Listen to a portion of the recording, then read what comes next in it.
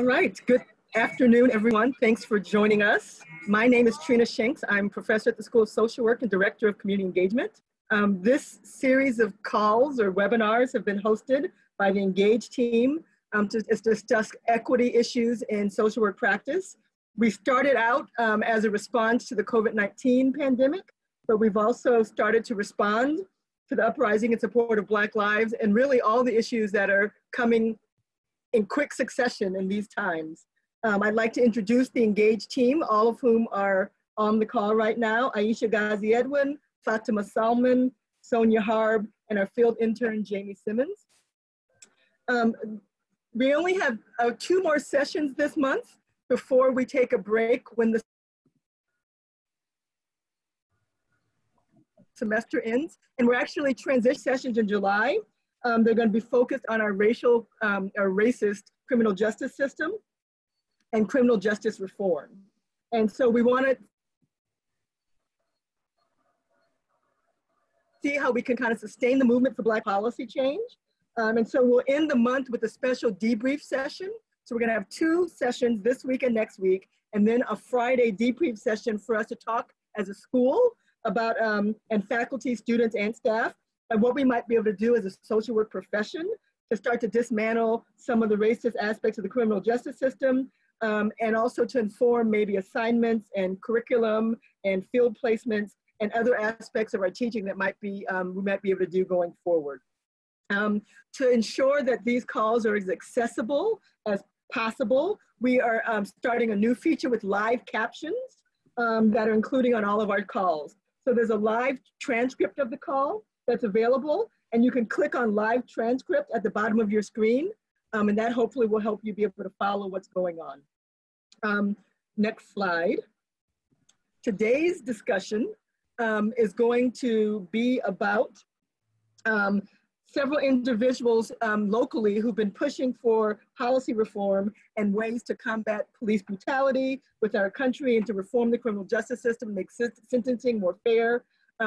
We have 4 speakers today: State Senator Erika Geiss, Amani Sawari, Sophie Ordway, and Baraka Sanders. And after each of the speakers, for the next one. So I have the pleasure of introducing you to our State Senator Erika Geiss. She is going to be talking about some of the legislative issues surrounding racial police brutality, policies involved and those that need to be changed around this issue, and the work that she's doing at the state level for criminal justice reform. So I will pass the mic over to you, as it were, Senator Geiss. We look forward to hearing what you have to say. Thank you so much, Dr. Shanks. And I want to thank the University of Michigan School of Social Work and the Engage program, and Aisha Ghazi for inviting me to today's program. And of course, I've got to say, go blue.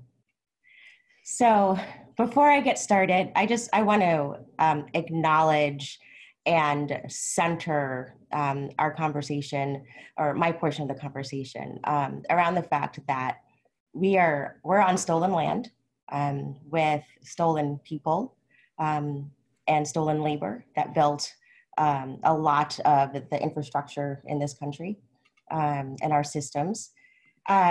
And I want to acknowledge the collective trauma that especially is felt by our Black, Indigenous, people of color communities, and that there's a lot of work to be done towards healing from that collective trauma. And I want to emphasize that the protests that we're seeing today, the widespread calls for change, are evidence of that collective trauma, and that between the effects of the pandemic and the numerous extrajudicial murders of Black people at the hands of police, it's become clear to more people than before, beyond the people in communities directly impacted, that racism is a public health crisis, and that the systems instituted from a patriarchal, hierarchical framework reinforce racism and oppression. And it's most evident in dramatic fashion by the very bodies charged with serving and protecting communities. So our police and the various types of police organizations. So those of us who are in legislative and policy-making spaces, however, we have a responsibility and a duty, a mandate, if you will, to hear and heed the calls of the public that we serve for the types of change that will lead to healing the trauma that I mentioned at the beginning that are caused by these systems that have been in place for a very long time, centuries even. And I like to look at how we make those changes in 3 areas. So criminal justice reform when it comes to sentencing, when it comes to the human rights of incarcerated people, and also law enforcement reform. And so I'm in the state Senate and I serve the 6th Senate district, but I'm working closely with several of my colleagues in the Senate right now on a package of reforms and proposals that would address long-term changes, short-term changes, and look at both the broad strokes as well as the detailed, more meticulous strokes, if you will, to address all of these issues that we see disproportionately affect Black communities, Black and Brown communities. And right now, the work that we're doing, we have put into the various proposals or the various legislative proposals into 4 different buckets when it comes to specifically addressing law enforcement. So the 4 buckets are officer training, the use of force and equipment, oversight, and accountability. And as we look at where the legislature's ability is to affect change, the changes that we're hearing from the community, these are areas that we can have policy change that would eventually make those changes so that there is an improved relationship with the community, and we can root out and dismantle the systems that continually oppress communities of color. So among and we've been looking at, I should say, we've been taking input from groups like pastoral groups, the interfaith community, from listening to the community groups such as Black Lives Matter that have been centered in for years discussing these issues. So everything from training such as rooting out implicit bias, reconfiguring the way that officer training occurs, looking at how they respond to calls, so that there's more of a trauma-informed response, and so that there is more of less of an I guess the best way to put it, less of an assumption of guilt when they're responding, especially to certain types of calls. I think one of the biggest things that we'll be doing is working on the accountability, so that when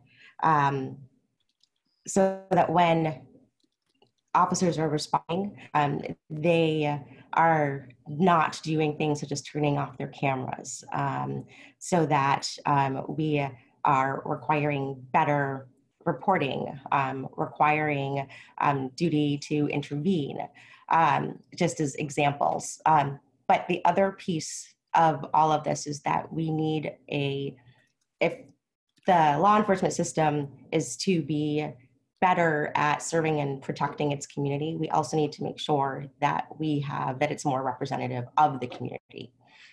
So looking at such things as scholarship and programs for the recruitment of officers of color, and making sure that they aren't just recruited, but that they can also move up the ranks. Because when your community, when you are policing, when the community has people who look like it in the body that is designed to serve and protect it, I think the interactions become much better potentially and less oppressive. I don't know if now is a good time to do questions. Hi, Senator Geiss. Yeah, I think this would be a great time to kind of jump in, and I just want to ask you some questions, and also I want to tell the audience, please feel free to submit questions in the Q&A portion at the bottom, and we will read them out and have Senator Geiss answer them. So, you know, we've all seen these images of police officers like plowing through protesters with their cars or using excessive force. And it goes back to this thing about qualified immunity, that police officers can use excessive force and be protected by the law. And I know that the movement for Black Lives is really trying to fight that, right? And they're trying to demand some policy change around that. Could you talk a little bit about what is qualified immunity, and is there any policy fight happening against it in Michigan? Yeah, so qualified immunity, sort of the Cliff's Notes version, is when they can't be, they're really immune from being sued from or having additional disciplinary action occur when malfeasance has occurred, when they've done something so egregiously wrong.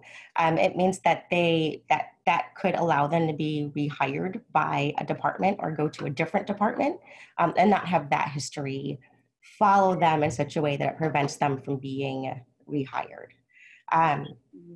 There is legislation that is being worked on around that. That's one of the areas that we're looking at. And in 2017, there was a bill, well, it became law, that kind of strengthened their qualified immunity. And that's one of the things that we need to look at to be able to prevent the officers who are engaging in such behavior continue to engage or continue to or be able to leave one department and stay and perpetuate those actions in another department. Right. So what are some of the other kind of big, and we all know a lot about kind of the demands of the Black Lives Matter movement and others who are calling to defund the police. What are some of how could some of the issues be addressed? Like, what needs to happen for some of these legislative issues to take place? I know you said a little bit about how the governor can make some changes. The legislature needs to make some changes. Can you talk a little bit about that? Right. So there are some changes that the governor can do through executive order or governor recommendations to the departments. But that would really only be specifically at the state level for the state department. So that would be Michigan State Police. And so just to give the different levels of policing, so you've got the state police, you have the county sheriffs, then you have your individual municipal police departments. So it's a broad range of policing that occurs in our state. And that's not even getting into some of the Michigan being a border state, the other federal spaces that we don't have control over. So, when people think of policing, they're also thinking about Customs and Border Patrol, who you often see around as well. So, but we don't, as a state, we don't control CPB. So the recommendations that the governor can give, she can also so those things go towards the state level. So for example, she can suggest policy changes for within MCOLs, which is their licensing space. she can also give directives for MSP on the whole, working with their director. As for other things, there are things that the legislature can do in terms of changing the laws. So, for example, one thing that just recently passed, Senator Irwin's bill, Senate Bill 945, required de-escalation training for officers. And that's something that he had been working on for the entire time that he was with the legislature.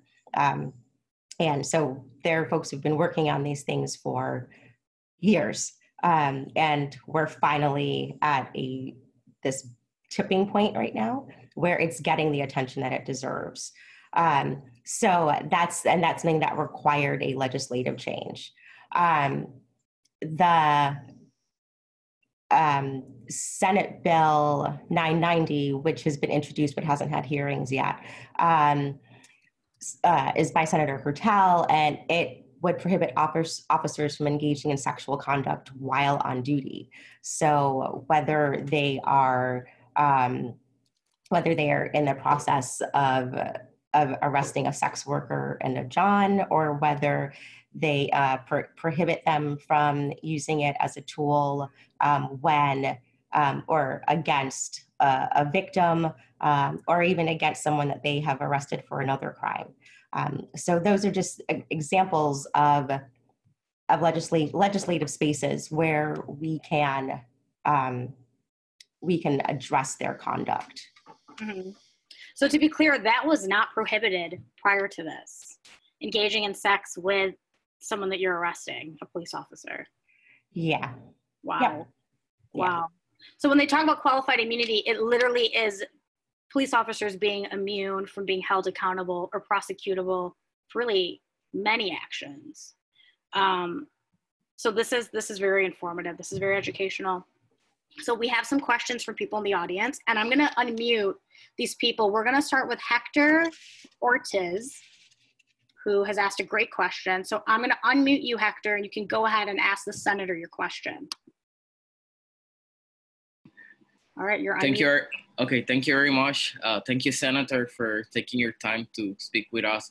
And I wanted to ask, how can we make the inclusion of Hispanics in this conversation a bit more explicit in the discussion and the advocacy efforts? Because when you look at the data and the statistics, Hispanics are affected very similarly as the African American and Black population, but somehow we are not as included as we might like in these overall discussions. Thank you. Thanks, Hector. That's an excellent question. And I think all of the communities of color need to be included in this conversation, and making sure that communities of color as well as disabled individuals, because and I realize this is a topic for another one of the Engage seminars. It's very relevant. So, but that, in terms of the otherism that occurs from primarily white and very male-dominated police organizations, there is this disproportionate attitude, if you will, that our communities are end up being more targeted. And I think, especially when you're speaking about the Hispanic, the Latinx community, which I'm also a member of, that there is the added, there's the added immigration conversation, or the assumption that someone is an immigrant, or someone is not here legally, and that adds an additional layer of threat and peril and trauma onto the situation. We definitely need better cross-cultural training for our officers. so that they are not coming from, again, a position of, they're coming from a better position of protecting and serving rather than trying to assume that whatever it is that they are responding to is that some criminal action has occurred. And I think that, or a criminal action that has occurred that requires force, that requires something that is additionally traumatizing. To that extent, one of the things we've been talking about in our work group is including, this is relevant for the School of Social Work, is looking at how do we also engage the very professionals who know how to help de-escalate a situation. They're very, do we, when it's a domestic violence call, do we also deploy a social worker? Or if it is because, someone has made a call that they're concerned that someone who is mentally disabled is wandering in their neighborhood, that they deploy a social worker. So there are many avenues where we can employ other people who know how to converse with, who know how to de-escalate a situation alongside the police, and sometimes maybe even instead of, so that we don't end up having these interactions that turn violent or fatal. Thank you so much, Erika. So I'm going to move on to the next question. And this is from Dr. Shanks. So go ahead, Trina, you can unmute yourself and ask your question. Well, thank you so much, Senator Geiss. My question is more about the coordination between the federal bills and asks and what's happening at the state level. Is it better for all decisions to be kind of decentralized in each municipality, each county, each state make their own decisions? Or if some decisions are made at federal, does that make everything kind of be a little more fair across the board? Just your thoughts about that coordination.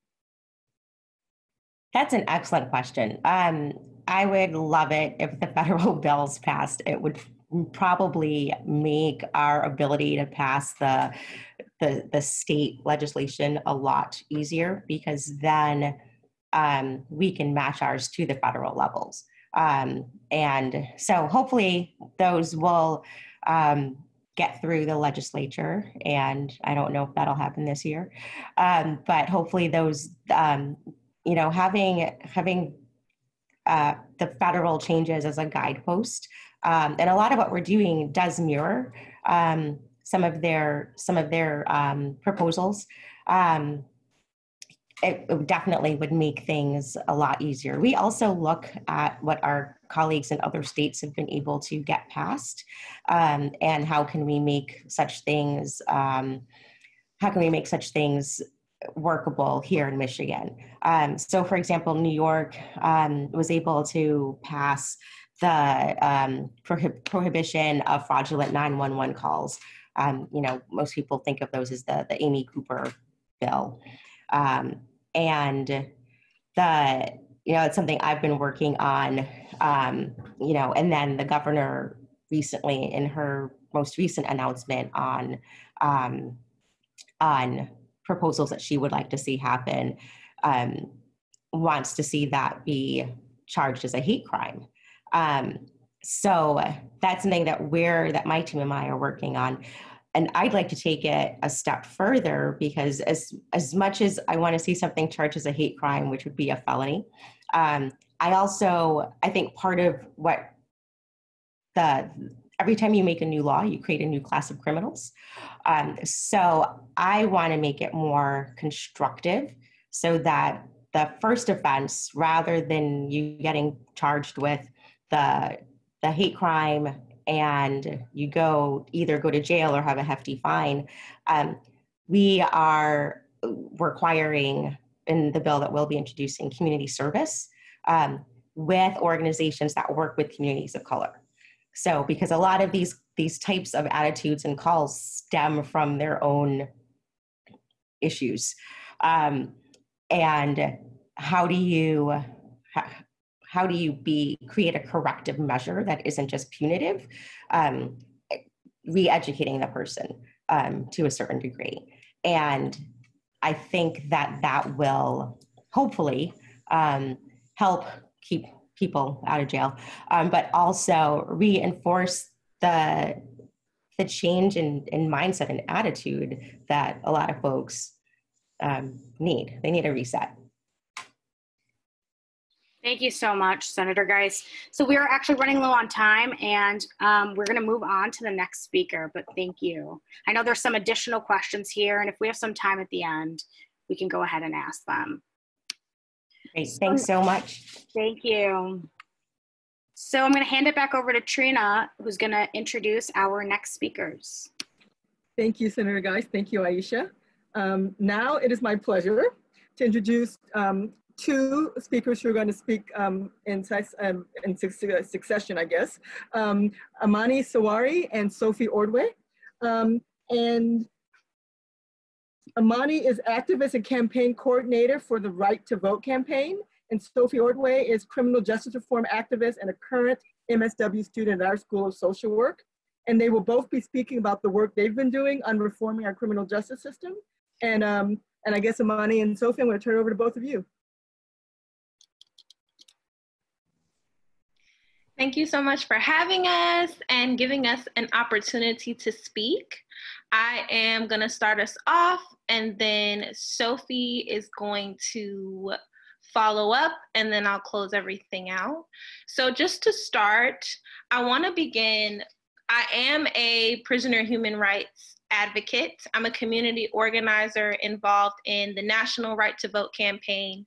So the bulk of my work is focused on ending felony disenfranchisement nationwide, particularly in states where people can't even vote while on probation and parole. But our overall goal is to make sure that all people can vote regardless of their incarceration status, regardless of what side of the wall they're on, because we need everyone to be a part of this democracy in order to work the most effectively for everyone. Senator Geiss mentioned police brutality, and I want to open up by saying that excessive force and police brutality are a daily reality for people in prison. And so a lot of my work focuses on people in prison because I know that when we raise the bar for how we treat people in prison, we raise the bar for how we treat everyone. And so this is particularly due to the fact of a lack of accountability, which is similar to our conditions out here, but it's also due to over-sentencing and overcrowding and the vast methods of dehumanization that are used in prisons. And so when we think about the police brutality that we suffer out here that gets captured, there are countless instances of police brutality that don't get captured on the inside. And right now, especially during this crisis, as our ability to visit our loved ones is completely restricted, our ability to even speak to them over the phone and through digital email is also being heavily restricted. So it's becoming even more difficult to access our loved ones and make sure that they're maintained in proper conditions.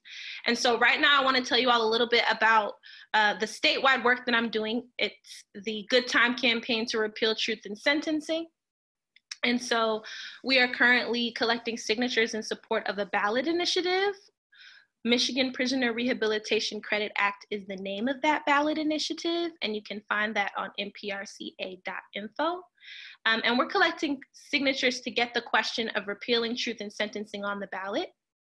Michigan is one of very few states where truth in sentencing is the law of the land. And not only do you have to serve your entire minimum, but you also have to appear before the parole board. And so oftentimes people serve their entire minimum, and instead of just having a flat sentence, the parole board will flip them and they'll have to serve even more time above their sentence before they can be released. And so we don't want this to be the case in the state of Michigan, and we're trying to change that in this 2020 election. And so I'll talk about that a little bit more, but I want to give space for Sophie. Thanks, Amani. Hey, everybody. Like Dr. Shanks said, I'm an MSW student here at the University of Michigan. I use she, her pronouns. I've been following Amani's work since 2018, and I started volunteering with the NPR-CA campaign that she just mentioned in January of this year. And what I want to talk about, though, is another campaign that she, myself, and another student, Antonia, who's a law student at Detroit Mercy, are also working on, and we're trying to launch that this month. And that's called the Donate Your Vote campaign, in which we're hoping to raise an awareness, as Amani was talking about earlier, around the need to re-enfranchise people that are currently incarcerated. Most states, as Amani mentioned, don't allow anybody who's currently in prison to vote. And in some states, that disenfranchisement continues even after people leave prison, while they're on parole, or even after they get off parole. In Michigan, you can vote while you're on parole. So once you're released from prison, you are eligible to vote, but you cannot vote while you're serving time in prison. I believe that Maine and Vermont are the only states that allow people to currently vote while they're in prison. And Washington, D.C. just recently passed an amendment that they are hoping to make permanent through a bill to allow people to vote while in prison as well. So that's exciting. With this campaign, we believe that people in prison should have the right to vote because the outcomes of any election, of any legal decision, impact their lives just as much as they impact any other life of a person living in the United States. Yet without that say, without that vote in the election process, people in prison have very little voice or say in what happens in their future.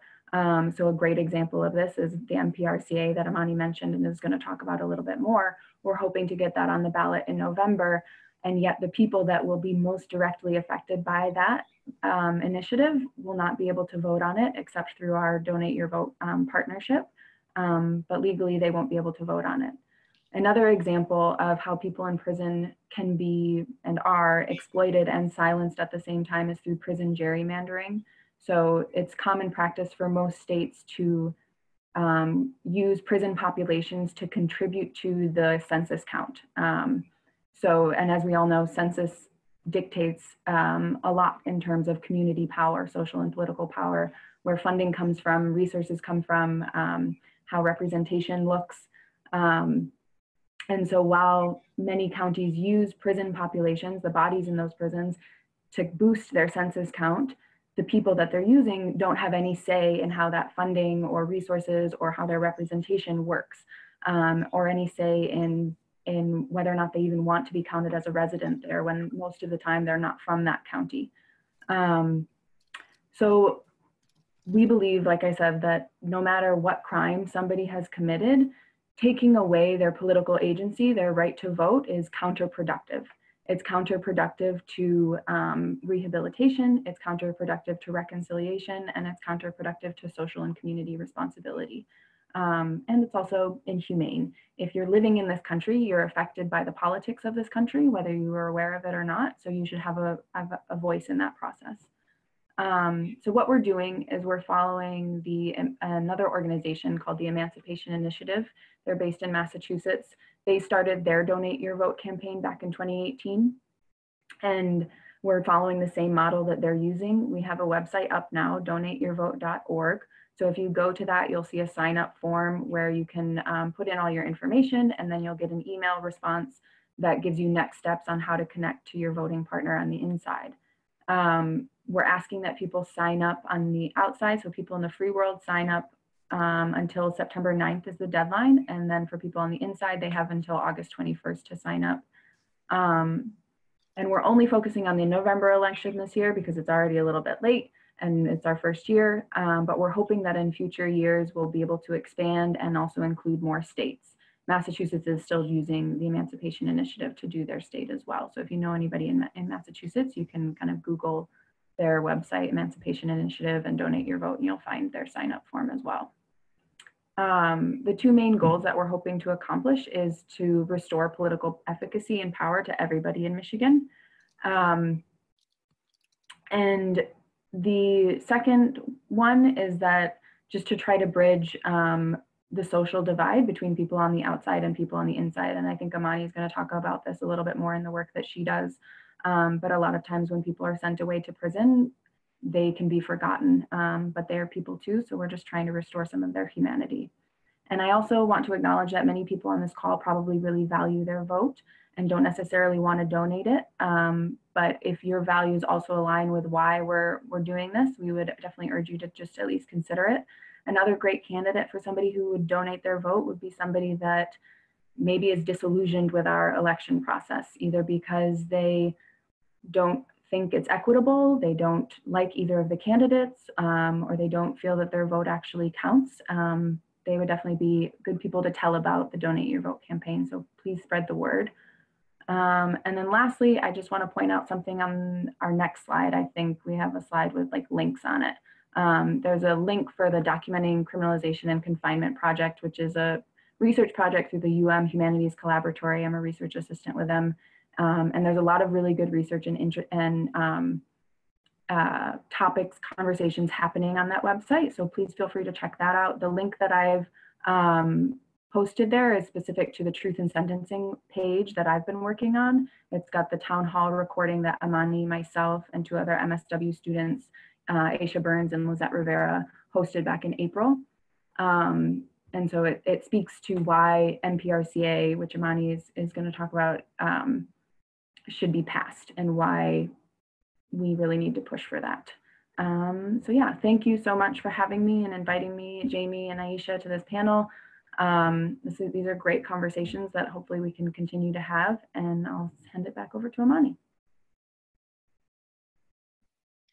So just to close us out with some final thoughts on solutions, I want to talk about Sawari Media, which is my company that is sponsoring the initiative petition, NPRCA, which you see the link to, and it's nprca.info.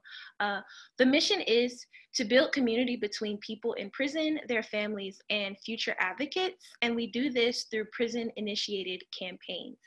And so the Right to Vote campaign, a facet of which being Donate Your Vote Michigan, is and was initiated by people in prison during the 2018 National Prison Strike, for which I was the national spokesperson. The Good Time campaign, that legislation was written by a prisoner at Saginaw Correctional Facility, revised by community partners, and then pushed during our 2020 canvassing efforts to be on the ballot. And so what we do as Sawari Media is center people in prison and make sure that we equip them with the resources that they need to amplify their voice and use their experience to make the most impactful change on our criminal justice system. The other facet of the mission is bridging the gap between civic isolation and political engagement. So people in prison are civilly dead.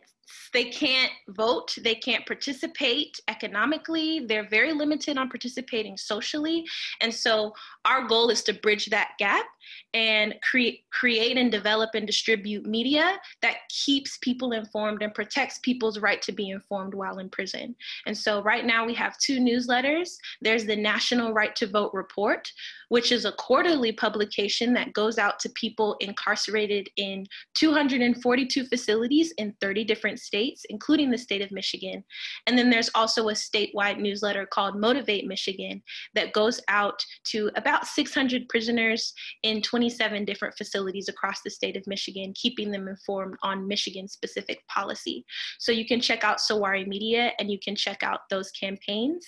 And great ways to support us are to get engaged and plug into prison resistance work. You can do that by simply signing up to Donate Your Vote and seeing how that feels to be a part of that program.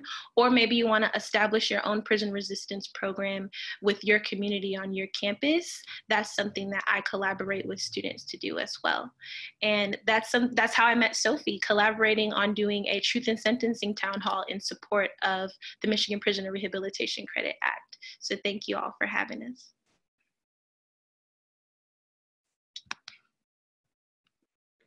Thank you so much, Amani and Sophie, for that extremely informative session.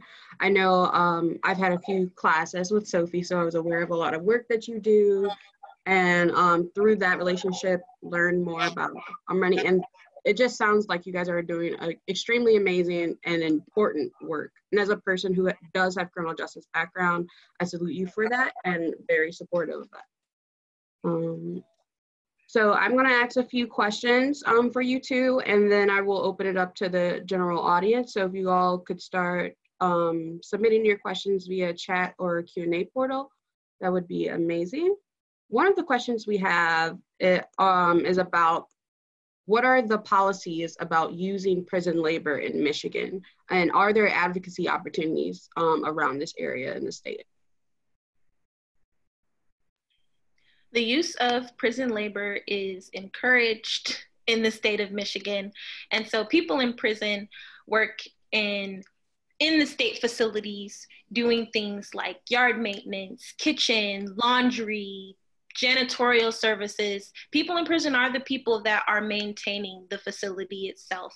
And then there are third-party companies that come in and exploit prisoners' labor, companies like Walmart, Victoria's Secret, McDonald's, where they demanufacture products or create products or sew uniforms for those companies. And Michigan, and there aren't many states, I think the state of Colorado is the only one that abolished prison slavery and does not allow that to be used, but every other state allows for private companies to exploit prisoners' labor and for the state to exploit prisoners' labor. And people in prison make, on average, somewhere between 20 cents to $1.50 an hour. There are some people that do volunteer doing seeing eye dogs, and there's no volunteer in prison either because the conditions of prison don't allow you to make free choice. But there are people that work in the seeing eye dog program. They might make $40 a month. I have a friend who makes $40 a month doing that, and that's a pretty prestigious, high-paying job. And so hopefully that answers the question. Yes, thank you. When I think about like prison labor, I think of how extremely capitalistic our society is and how that has influenced the mass incarceration era and the continued incarceration of numerous amount of individuals and the over-sentencing of those individuals. And because of that, I have another question about how you two feel that the push for plea bargains plays into this, and how the huge amount of discretion that police officers, judges, and everyone within that system has in this process that really forces, or what many folks feel really forces individuals into signing off on plea bargains instead of going through a trial system and the entire justice system in that kind of way. Sophie, you want to take it? I think that plea bargains are definitely used to coerce people to not go to trial, right? So, and I think the crux of that, or the foundation of that reasoning, is because people don't want to spend the time or money on a trial. And yeah, I think it definitely contributes to this capitalistic notion that you mentioned, Jamie, about prisons being filled in order to exploit people to use their labor. I don't know if that's necessarily the main reason why plea bargaining happens, but I think it definitely contributes to it. And I think the main problem with plea bargaining is that people are just not educated about it, and they're coerced into taking a plea without having all of the resources, all of the information in front of them, and it ends up being detrimental to them. I'm not sure if that answers the question, but if Amani, if you have more to add. Yeah. When it comes to plea bargaining, it's directly related to truth in sentencing. Truth in sentencing is a tool that forces people to accept a plea bargain because they know I'm gonna have to do the whole bit no matter what. So if I go to trial and the prosecutor's dangling a plea bargain over my head of 15 years, and then also saying, if you go to trial, you could get life. and you're gonna have to do life. Or you might get 20 years and you're gonna have to do the whole 20 when I'm offering you 10, and you better take it. Truth in sentencing is a tool of torture. It forces people to accept something knowing out of fear that they might not get what they justly deserve. And over 90% of people in Michigan accept plea bargains. That is not a just system. Our system's not working at all. No one's going to trial. Barely anyone's going to trial. I have a friend, he denied his plea bargain multiple times, 3 times. They came at him with 10 years, 13 years, and then 15 years. And he would be out now if he'd accepted the first plea.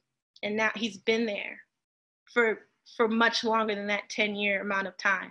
And so is that a system that works? If I'm not scared enough, then I might not get what I justly deserve. Or how scared do I have to be in order to get what I justly, it just doesn't make any sense. Fear should not be the main operator of whether or not someone gets what they justly deserve. It should certainly be a fully educated choice. And truth in sentencing completely blurs the vision of how our system is supposed to work. Thank you for saying that.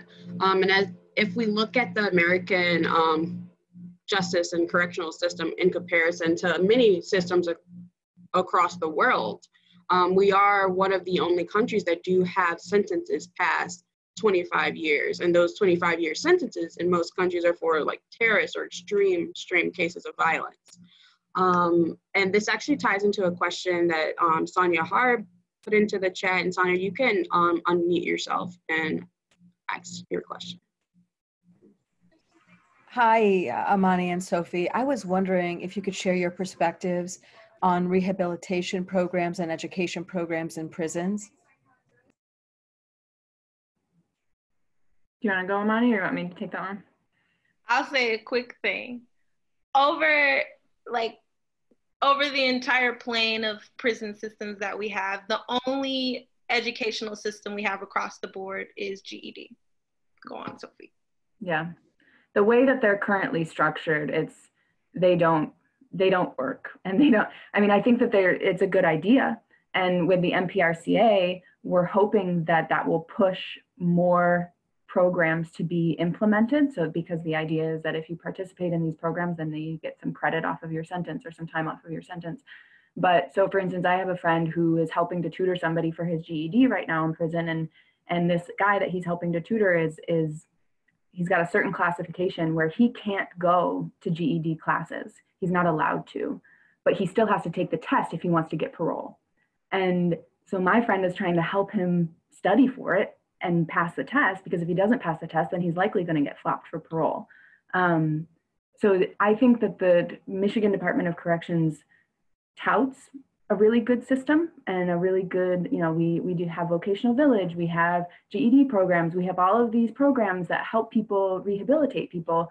But the reality is that most people don't have access to them. And when even if they do have access to them, they're not really good education systems. The same friend was a tutor in one of the GED classes, and he said that the teachers don't pay attention to what the people aren't actually learning. So I think that education systems should be used more, but I think we also need to think about how they're really implemented and whether or not they're really effective before just adding on more to it, if that makes sense.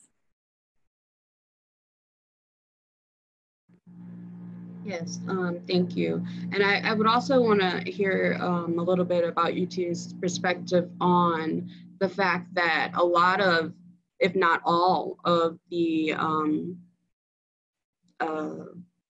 folks who run the prisons in Michigan are all older white men, mostly over the age of 50. And whether or not you think that a transition in leadership would work in maybe having a more diverse or set of individuals, or is it the way that they're educated and how the chain of command is kind of like a stepping ladder system within that system of like who gets in control of these prisons and who gets to pull in the educational and rehabilitation programs and how they're implemented?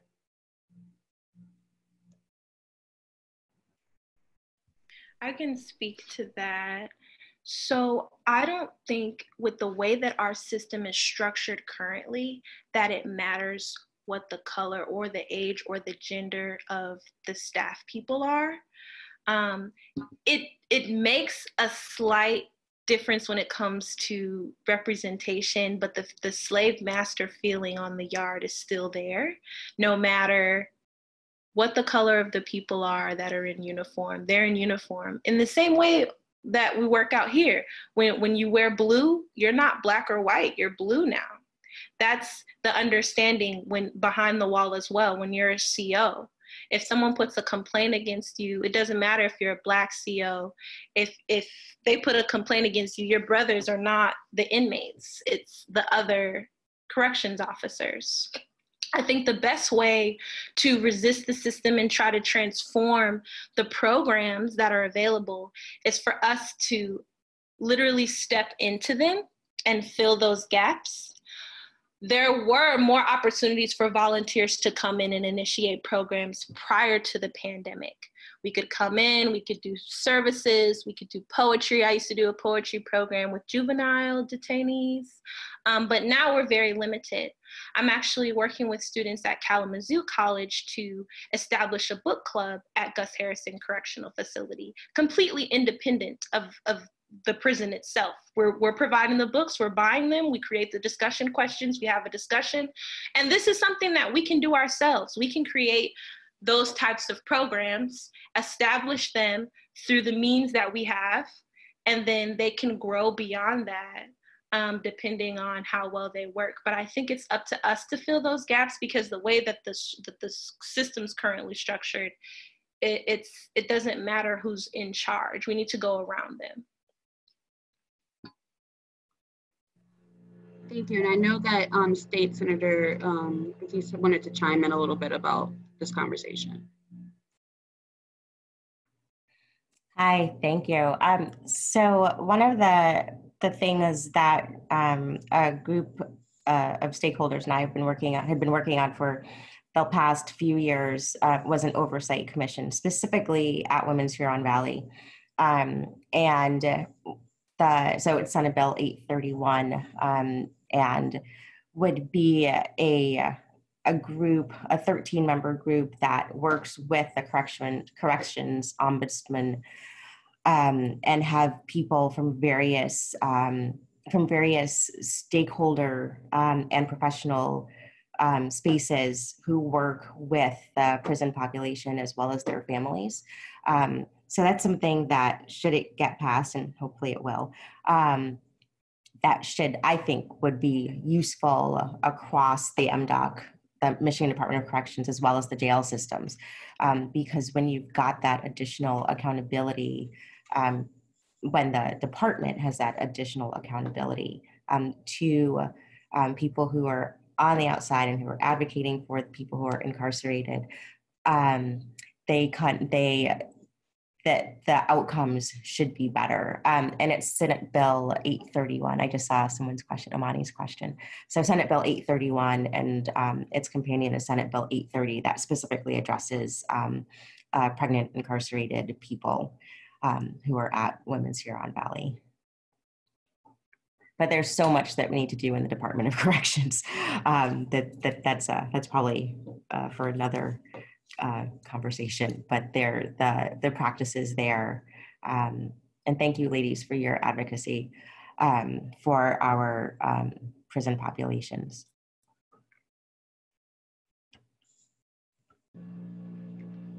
Yes, thank you so much. And I know, Aisha, you had a question that you might wanted to add on. Yeah, I wanted to know just what can we do? Like, I know supporting your campaign is really important, but what are some other things that we can do to affect change? And so I'd like to turn it over to Amani and Sophie to talk about this and kind of your last words on like what we can take away from this. I'll start if you want to close us off, Sophie. So what you can do to really impact change is yes, supporting the campaign. So right now we're in a really critical point with NPRCA. So if you didn't get a chance to look it up, I'll drop the link into the chat box. Please look it up. And if you can, sign the petition and mail it back to us, or go to one of our pop-up events and sign the petition, because we really want to get this on the ballot, and we've got about a week to collect the remaining amount of signatures. So there's that. And then also think about what your skill sets are and how you can use those to contribute to the prison resistance movement. Maybe there are a group of people that you want to collaborate with on publishing artwork from people in prison. It could be as simple as that. Look for ways to amplify the voices of people in prison so that more people come into contact with those stories, and we begin to break down those barriers of understanding so that reforms can be something that actually happen more rapidly in our country, because not a lot of people interact with the system. They might not have a loved one that's in prison. They may have never interacted with themselves. So it makes it hard to get people across that bridge. So if you feel in your heart that you want to participate in prison resistance, think about what your skill sets are and reach out to us. You can reach out to me. I'll put my email in as well, because I want to help you plug in, because we need you. Thanks, Amani. And just to keep it quick and reiterate that, I think one of the biggest things we can do right now is to center these stories of people in prison, and center their experiences, their voices, their wants and needs. So getting to know people in prison, you can do that through, like Amani mentioned, her book club that she started, or our Donate Your Vote campaign. I know that the American Friends Service Committee in Ypsilanti also has what's called the Good Neighbor Project, where they connect people on the outside with people on the inside. And then also a big thing for me is holding our elected officials accountable to advocating for these types of changes.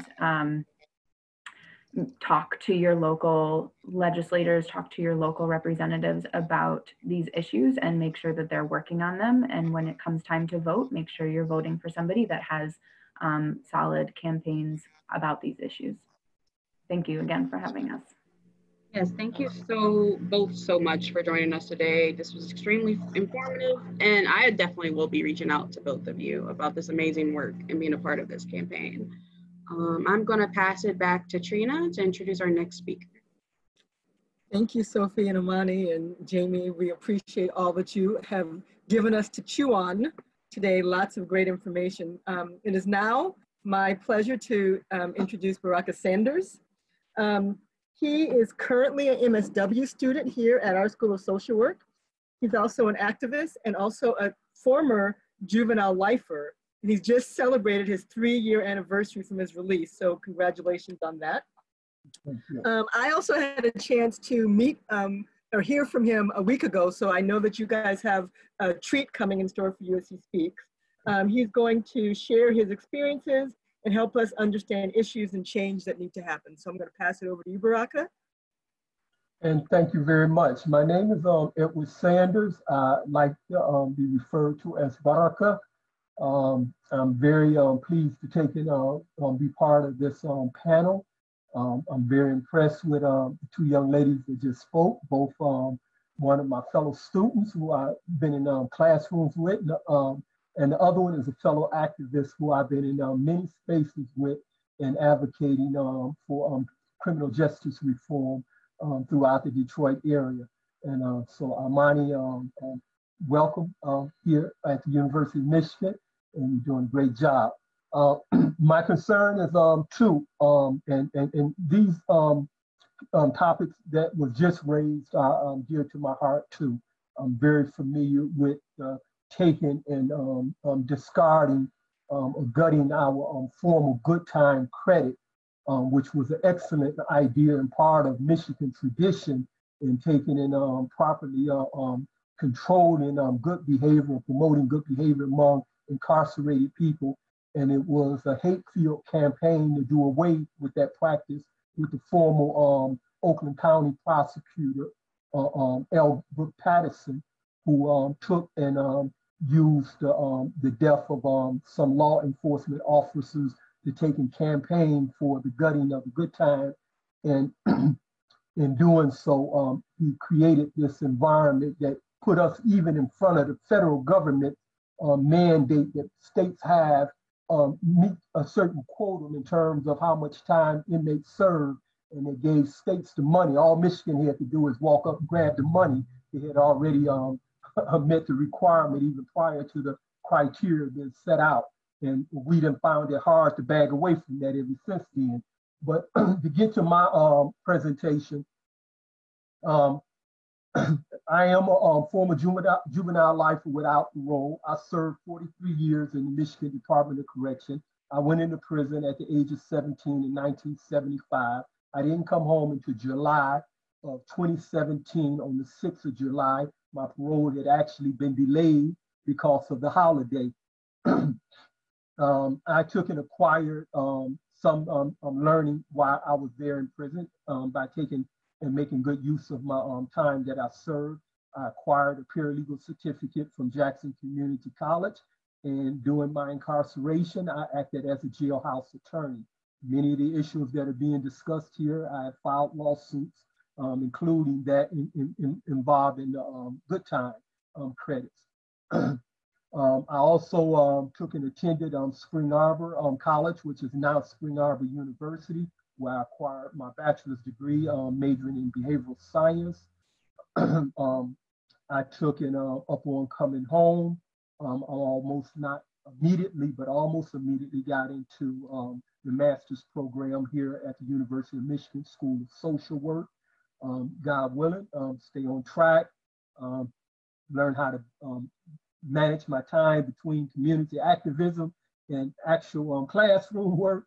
God willing, I'll be graduating here in this fall. I have, upon coming home, the first place I spoke at was at Mary Groves University. I spoke there at least on 2 or more occasions.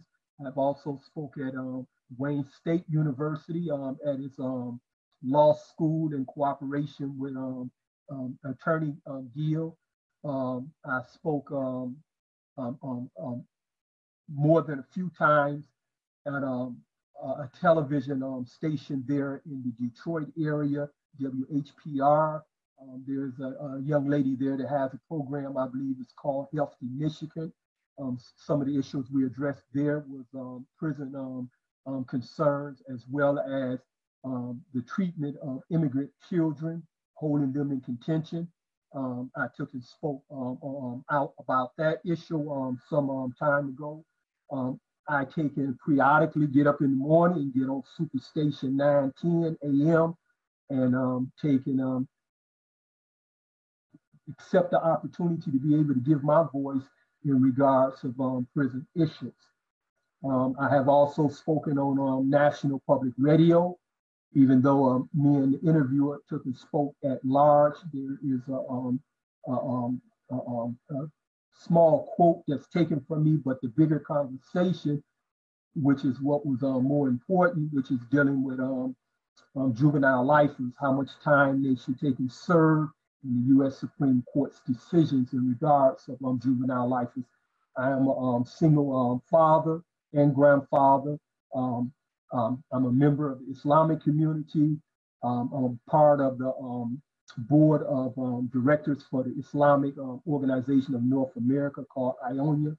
Imam Mustafa El-Turk was a visiting imam inside of the prisons throughout Michigan during my incarceration, and we maintained a good relationship both during and after my incarceration. I'm very active with grassroots organizations and here in Michigan, particularly Michigan Liberation Organization. We recently took and helped question and answers or put down a format for county prosecutors to take and participate. And we recently took and nominated 2 candidates for prosecutor's office, one in Wayne County and one in Oakland County. I'm very enthusiastic about Victoria Burton Harris, who is the candidate for Wayne County prosecutor there. I participated in a demonstration dealing with the wall there. Some of you may be familiar with that, the wall that divided Detroit and the residents on the other side of 7 Mile participated in that upon my coming home. I'm often a regular participant in the State Appellate Defender's Office, which their acronym is SATO. They have a reentry program. They represent the largest number of juvenile lifers in the state of Michigan. You can go on their website at least once a month. I think it's the third Sunday in the month. They put workshops together. There are many students from the University of Michigan that have participated in their intern program to assist returning citizens. They prepare these guys' files and everything for the attorneys before they come home, and they continue to assist the guys upon coming home. And I benefited from their participation as well when coming home from prison. Here, what's left here is my passion and my advocacy for criminal justice reform, which is what brings us here today. I have a twofold discussion. One is dealing with the front end of the MDOC and the courts, and the other one is like the back end. One, I'm concerned with a number of people that are in the Department of Correction that are suffering from mental illness and the lack of treatment and care for those individuals. The Department of Corrections prison, the composition of the population in the prison has changed dramatically, but the treatment and the programming hasn't changed to take and address the present prison population. And that's been a reality, not for a short while, but for decades, okay? We have a substantial number of the inmate population that suffer from mental illness, and not just slight forms of mental illness, but serious forms of mental illness. And only a few out of that large population actually take and receive actual treatment for their mental illness. And like in any case here in society, the reasons that they don't receive treatment is the stigma that is around mental illness, and is even more compound with a person that's incarcerated than a person in free society, because you are living in an institution that has criminalized your mental illness. And then to get into that institution and then say, oh, I have a problem and I want to be treated for it, would only take, and you know, it's like a trauma to even realize, I mean, to take and admit that why you are actually in that institution for the very reason of your mental illness. 21% of Michigan citizens in prison are being treated with a mental illness. However, there are much higher rates of mental illness than they are being treated. If you look on the chart that I got here, 8 out of 10 prisoners that are incarcerated are suffering from mental illness. In terms of the men, 63% have serious problems, 75% of women. And then if you go down, you'll see the numbers in terms of the men and the women. They change, you know, they're not equal in terms of that number. But the concern here is that you have fewer people being treated, whether they are in prison or on parole, than the actual numbers actually reflect. And the problems with this is that it contributes not only to the maltreatment of these individuals coming through the court system, but also while they're incarcerated, and then it continue even upon their release. It continue upon their release. These issues that we are bringing up, not just mine, the ones that preceded me. Remember, the Department of Correction budget is like $2.2 billion, you know, is over $2 billion. So this is not a small matter. Many times, and even these numbers that we are talking about is only a small part of the equation. How we got to the shift in the population of Michigan prisoners is that, you know, there was good-hearted people with good intent, like always, but there wound up being a disaster. There was the intent to take and depopulate insane asylums. which is, one of the names for mental institutions that was used. Okay, and it was intended to take and put people back in the community so that they wouldn't be out of sight of the community, that the community would actually be able to take and see with some transparency of the treatment and the need of these people. So these individuals were taken, moved out of these institutions, but they were never put back into the community because the federal dollars never came. The feds took and abandoned the states, and the states were left with these people being homeless and on the streets. And the answers to these problems were to take and put them back in the institution, but they couldn't put them back in the mental institutions that had been defunded and closed. And so the decisions that have been made is to take and put them in our criminal institutions, to put them just as they did with immigrants that came from Cuba. When during the boat lift, the Mariel boat lift, when Fidel Castro said, okay, we would oblige you. You want our citizens, instead of taking our doctors and our lawyers and teachers, we give you those that are in our mental institutions, in our prisons. Well, the United States had done that before Fidel Castro had done that to the United States. We had done that to those that was in our mental institutions. We took and decided to take and put them in our state and federal prisons. And that's where they are today. Those individuals that you may not want to give good time behavior to, they probably deserve it. And there's good civil rights arguments for lawsuits that they have to live in that kind of condition. When I was in prison, 9 out of 10 times, if not more, I was in the cell with somebody that was suffering from serious mental illness, and it didn't happen by chance. Many prison guards, particularly the seasoned ones, know that if you have a problem prisoner, you pair them with a non-problem prisoner so that they can take and somewhat, tame them, to bring them down, to help them cope better. And so the same people that you're saying that probably shouldn't get good time behavior, they earning it and taking and doing what the psychiatrists and psychologists and social workers and others should be doing. They're doing it every day in a prison cell that they share with people who are mentally ill, okay? And so these are very serious concerns.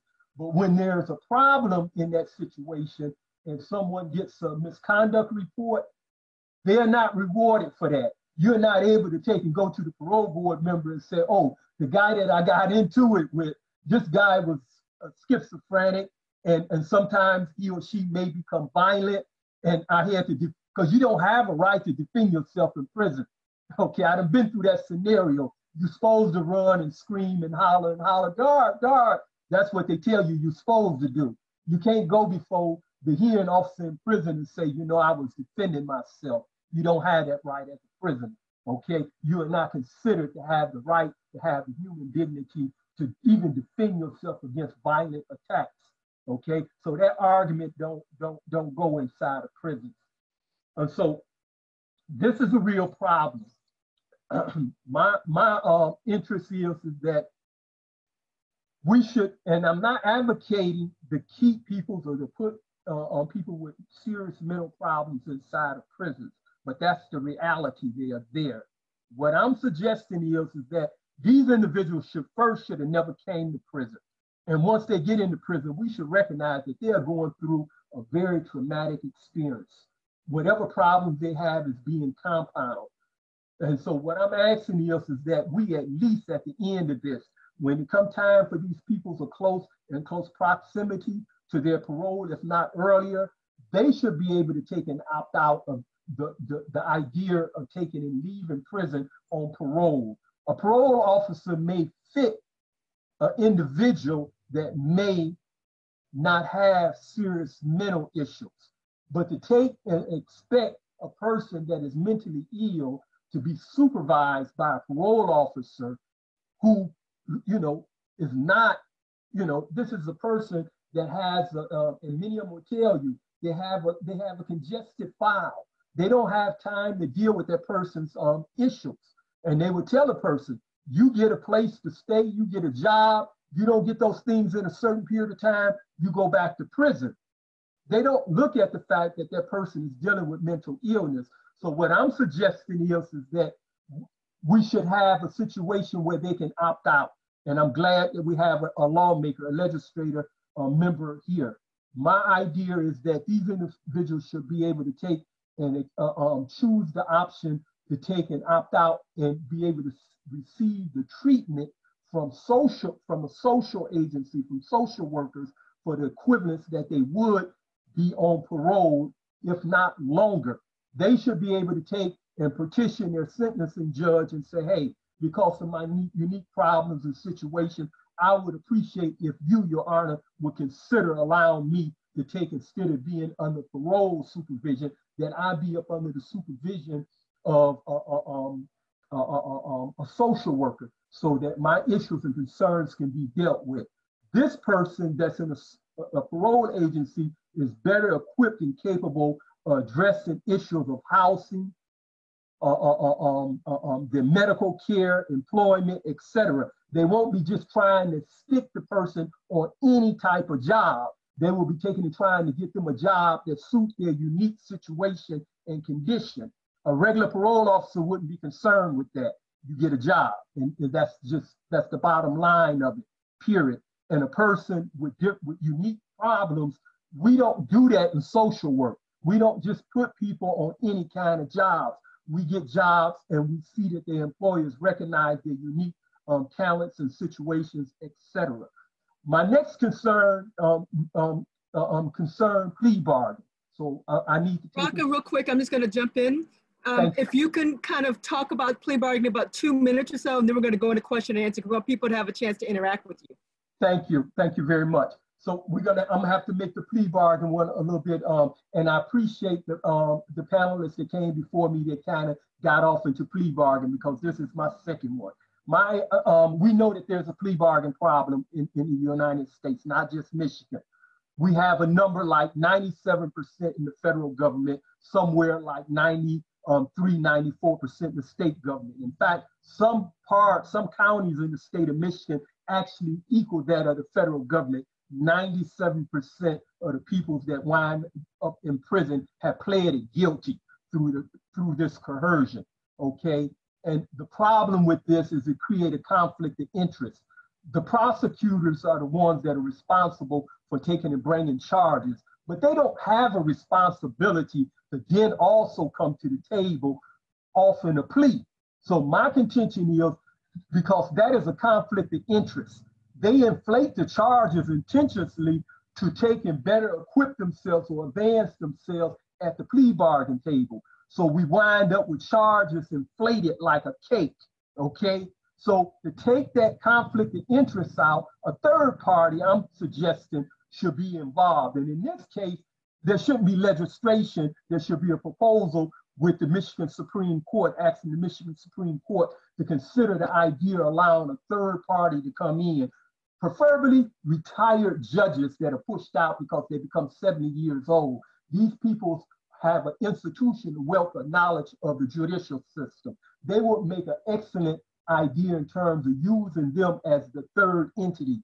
They should put the bargain on the table, and they should only put it on the table after the pretrial proceedings, when the test of the prosecutor, evidence of the prosecuted case has actually been put on the table. Then they should put the bargain on the table, and the bargain should take and consider a certain criteria. Hopefully some of you guys will ask me about that criteria during the question and answer. But that bargain should be put on the table. The pre-sentence investigative reporters should report to the court about the strengths and the weakness of these offers. And thank you very much. Thank you so much, Baraka. I really appreciate you joining our call today and sharing your information. I'm gonna ask a few questions and then take one or two from the audience if there are any.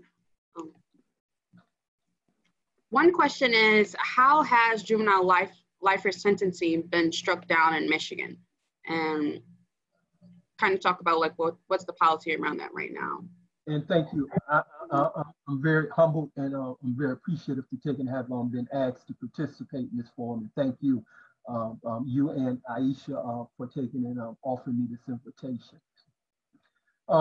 Juvenile lifer issues, the question of taking it was the same across the nation. The United States Supreme Court didn't tell any particular state exactly what to do. It took and told them when they ruled that you could no longer mandatorily sentence a child to life without the possibility of parole. And they used the word mandatory. It had to be discretional. So they took and left the states the free will to come up with their own method of how to take and make this decision. Michigan legislature was so reluctant to participate, they had made a decision even before the United States Supreme Court. They wanted to take and already say, particularly our predominantly Republican legislative body, they wanted to take and get out front before there was any Democratic input or control in the legislature and say, hey, this is how we're gonna do it. And so even before Supreme Court's ruling, they had already took and said, okay, in the event that it happened, and we don't believe it's gonna happen, but in the event it happens, we would take and allow the person to take and petition the court for resentencing, and the prosecutor to make a decision of whether or not they want to agree to a resentence to a number of years or petition the court for life without parole again. And so this is the system that we presently have. I took and asked State Representative Isaac Robinson before he died, and God bless his soul. Me and him was actually working on a proposal to take and put in amendment to the statute, because the statute left in there any time frame in which this has to happen, okay? And so this is why even 3 years after the US Supreme Court's decision, more than 3 years after the Supreme Court's decision saying that this is retroactive, we still have almost 200 of the 372 juvenile lifers still in Michigan prisons.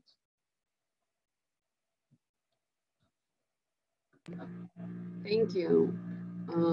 I know you're really passionate, of course, about this and this process, and definitely working to get the rest of those individuals free, because no one should spend any huge amount of time, and definitely not the rest of their lives, into prison. Another question we have is, from your experiences within the system, all the way from your initial police arrest to your release, what do we as social workers and activists, what should we know or need to know in order to start doing work to implement more change and fight more change within our positionalities? We both faculty and students, and I say to faculty, you know, we have plenty of opportunities to take and give the student body real issues relevant to current situations, you know, and not be still stuck on some academics that came up 20 years ago, or a standard of what's to be taught in the School of Social Work. We have real social issues. That's our social work. It should always be current and relevant, always current and relevant. Right now we have a pandemic. We should be very, you know, capable of taking and switching to this situation. We have an issue of racial injustice that's going on around the country. Our conversations, our lectures, the material and everything should be on point. It should be relevant to what is currently going on. Students should be able to have field work that's relevant to this situation. You know, it shouldn't be stale. It should be current. I feel that this is an opportunity for this particular class, this particular session of students at the School of Social Work to be the best class, graduate classes of schools of social work, because we have the best issues. We have very pressing issues. You know, we found in years past, some of the people that we admire, like Angela Davis, that was recently at the school before we was pushed off campus because of the pandemic, and we had the daughter of Brown versus Board of Education. We had people who actually left school. They were in colleges and universities pursuing their degree during the 60s when situations occurred, because the schools wasn't answering their academic needs. They found that they needed to be in the streets. These people left school in pursuit of their degree, they left that and they went on the streets and sacrificed it and actually continued to be involved. And some of them didn't go back to school for 10, 20, or 30 years. You know, we have to respect that. We shouldn't let that repeat itself again. My feet, the whole time I've been here at the University of Michigan, I done had 1 foot in the door of the University of Michigan and the other feet in the community in Detroit, you know, because there are too many pressing issues to pretend like this don't exist. It exists. Yes, thank you. And you're making a lot of good points that actually we're going to have a debriefing session for this conversation that we're having today on July 17th at 12:30 p.m. That we're going to email, or should have been emailed out to folks, but we would definitely send a reminder about that exact point of this is a great opportunity for students, curriculum, field to be talking about these real issues that's happening in the world and really adjusting to them and getting the student body that's graduating in December and next spring ready for that. And thank you again for your session. You're always amazing and so inspirational, everything you've done, overcame and done in your life. And I'm going to hand it back over to Trina. Thank you. Thank you, Jamie. Thank you, Baraka. Thank you, Senator Geiss. Thank you, Amani, and thank you, Sophie. I'd like to thank all of our speakers for giving their time and their passion and all the work they're doing, as well as sharing it with us today. So I thank all 4 of you for your time. Next slide, please.